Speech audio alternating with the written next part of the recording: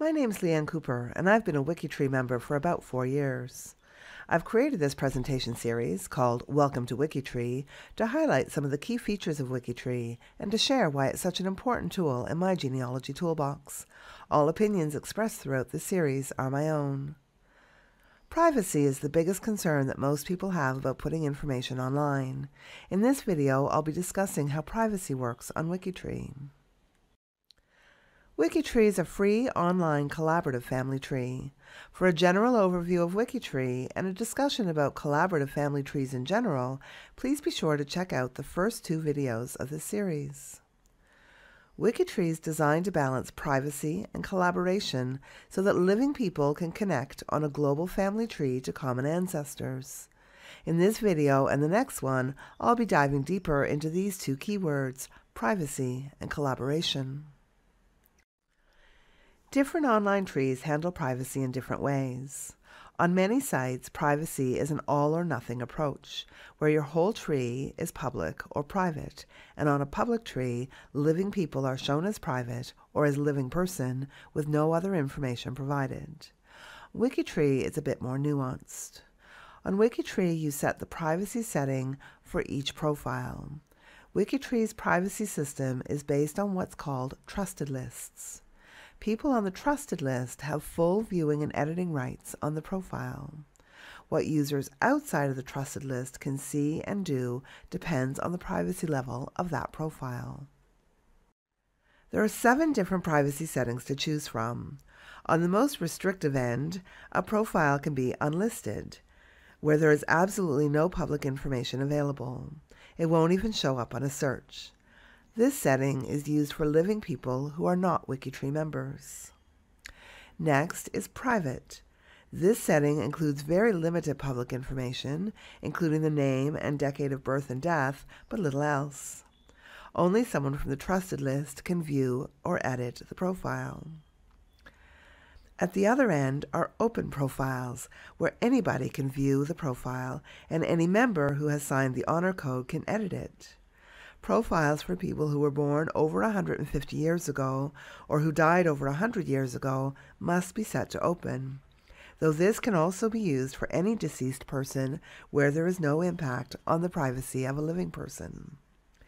And of course, there are several options in between. Let's look at an example. This is the profile of my father, who is deceased.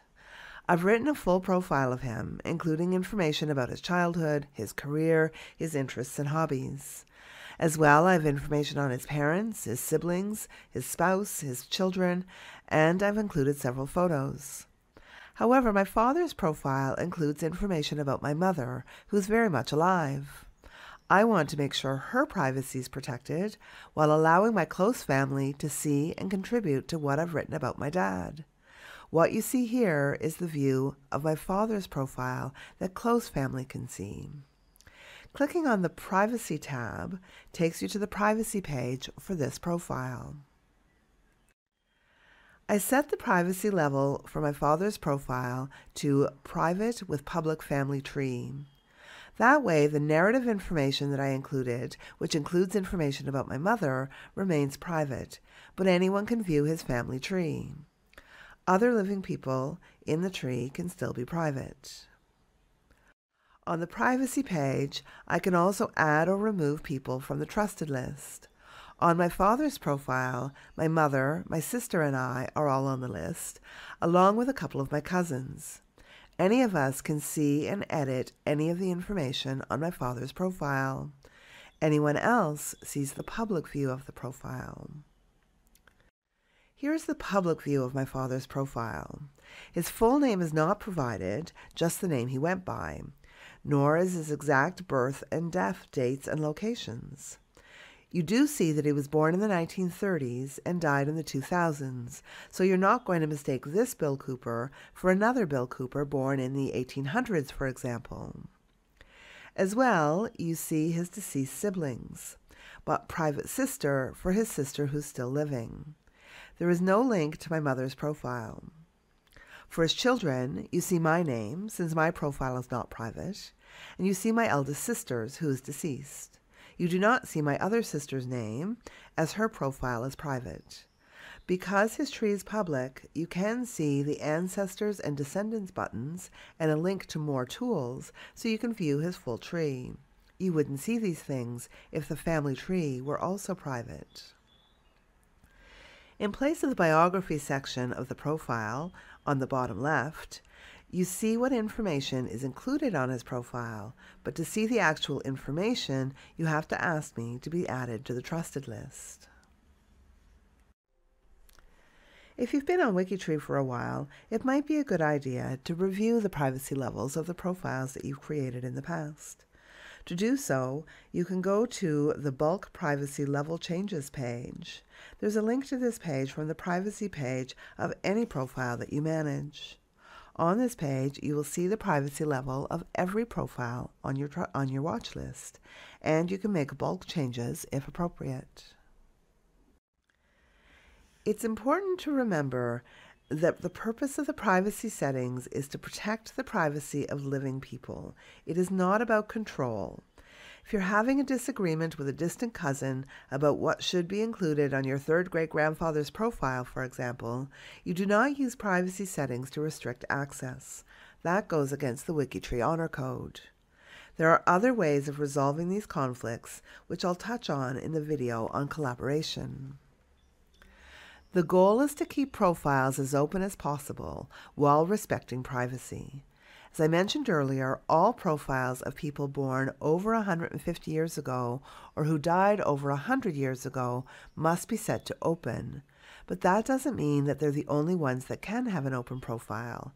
Anyone deceased can have an open profile if there are no privacy concerns of living people. Remember, nothing on the internet is ever completely private. Despite a robust privacy policy and approach on WikiTree, data breaches can happen and law enforcement can subpoena information. So, if you have a deep, dark family secret that you wouldn't want getting out, you're best keeping it off the internet altogether. And it's always good practice to examine your own privacy habits. For example, I never use my mother's maiden name or my father's birthplace as a security word or a password, as anyone can easily find that information about me. You could answer those questions just having watched this video. So I always choose security words that are completely unrelated to my family history. That brings us to the end of this video. In this presentation, I focused on privacy. In other videos in this series, I present the key features of WikiTree, discuss pros and cons, and give some tips for getting started. I provide an overview of collaborative family trees in general and how they differ from individual family trees. And I talk about how we collaborate on WikiTree. If you have suggestions for other topics you'd like to see me address, please leave a comment. I hope to see you on WikiTree.